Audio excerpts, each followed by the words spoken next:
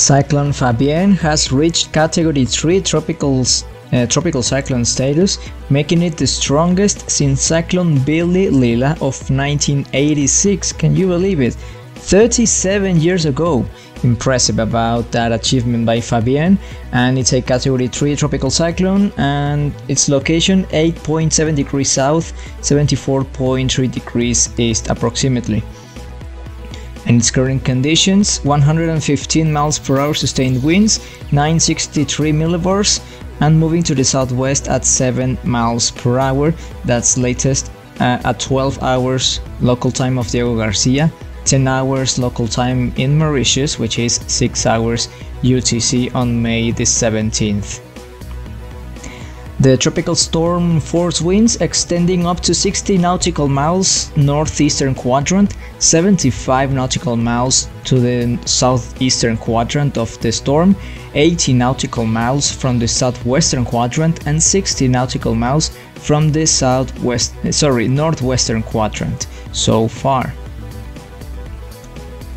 And despite there's no watches and warnings officially, the island of Diego García is receiving some effects of this tropical cyclone, like constant rain, possibly high waves, some storm surge, and possibly some tropical storm force winds. Maybe not constant or like sustained, but some gusting could be possible, and it's because the storm is located only at 205 kilometers to the east-southeast of Diego García, and then it's located 1,680 kilometers to the northeast of Port Mathurin in Rodrigues, 2,190 kilometers to the northeast of Port Louis in Mauritius, and 2,410 kilometers to the northeast of Saint Denis in Réunion.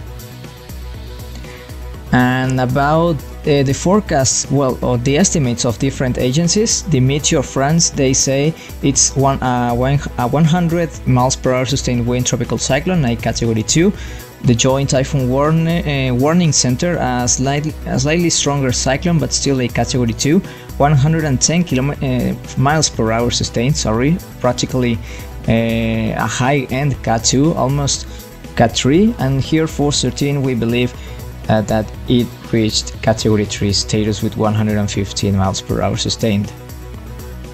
And fortunately, Fabien has started its weakening trend, as you may saw on the latest frames of the satellite imagery, and it's going to remain quite weak on the next days. Well, it's going to remain weaken it's going to weaken on the next hours, gradually, not that fast, but gradually, as it stalls on the next 4 or 5 days possibly, and then losing strength a lot and possibly becoming only a tropical storm by the May the 22nd. That's because westerly wind shear has started to affect the storm. The sea surface the temperatures are actually practically warm, 28-29 degrees Celsius, which is any problem for the cyclone to actually intensify, but the atmospheric conditions have started to become hostile for the cyclone.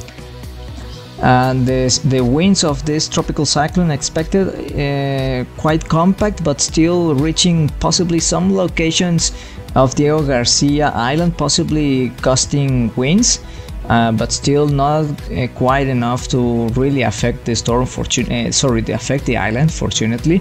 And as you can see on the graphic, it's quite a compact area of winds. But the rain it's a concern. Between 2 to 4 inches possibly could be seen on Diego García Island, and as Fabien stalls, some area on the open waters could see up to 32 inches, which of course is a lot of rain, but fortunately not over any kind of land. Practically on the model predictions, we can see that Fabien has already reached its peak intensity, and the weakening trend is going to start or has already started. So we may see a slightly weaker cyclone in the next hours and days, and this trend will continue, but still not dissipating. The wind shear has increased, as you can see, and it's going to getting quite marginal, but still strong enough to make the cyclone weaken constantly and not reaching any kind of, or regaining more intensity, which is good news. So the wind shear is doing the job of practically stopping the storm to be that intense, so as it did so far. The sea surface temperatures are going to decrease as well as the cyclone moves more towards to the south, but still the temperatures are going to remain quite warm. The humidity, it's going to remain quite good as well, so there's no a possibility that Fabien will struggle with dry air.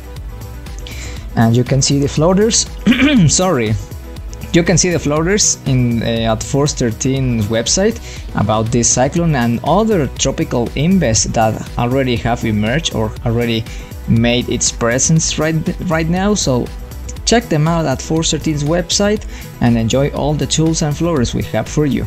That's all for now on Fabien's update. Keep updated with more tomorrow.